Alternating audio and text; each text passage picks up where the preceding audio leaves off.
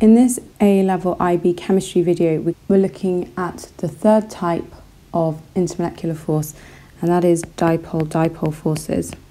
Now, we previously met two other intermolecular force types, hydrogen bonding and London forces. Now, hydrogen bonding were the strongest and London forces were the weakest, which means that dipole-dipole forces fit in the middle, they have an intermediate strength. So what scenario do we need for dipole-dipole forces to exist?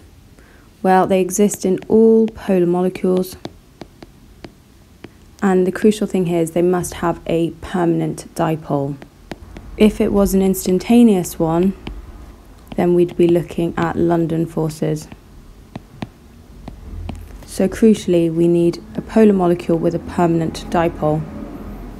Now, examples of dipole-dipole forces that exist within molecules include hydrogen fluoride, hydrogen chloride, and iodine chloride.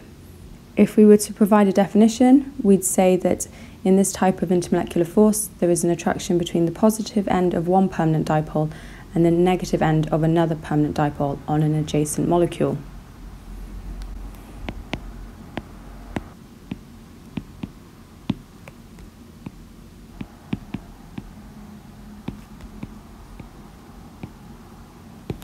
And just to show that these are stronger, these dipole-dipole forces, when compared with London forces, let's take two molecules. Firstly, iodine chloride, and secondly, a bromine molecule. Now their boiling points are 97 degrees for iodine chloride and only 59 degrees for a bromine molecule.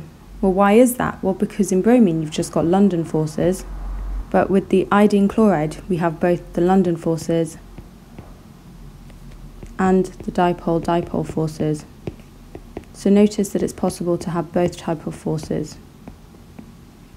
Why does iodine chloride have the dipole-dipole forces whereas the bromine molecule doesn't? Well, it's because it's polar.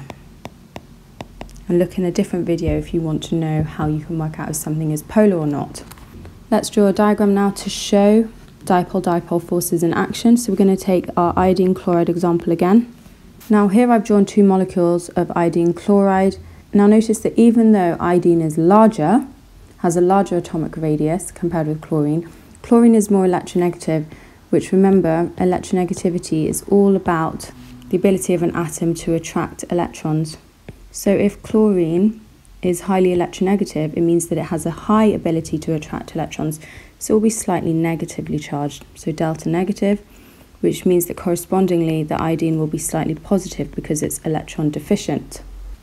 And so because we have the slightly negative chlorine on one molecule being brought close to the slightly positive iodine of another molecule, you end up with a permanent dipole, so an attraction between the two. So we can call that a dipole-dipole force. And let's just remind ourselves of that definition. There is an attraction between the positive end of one permanent dipole and the negative end of another permanent dipole on an adjacent molecule. And that's exactly what you can see here happening here. There's the permanent negative end, there's the permanent positive end, and therefore they're going to attract here.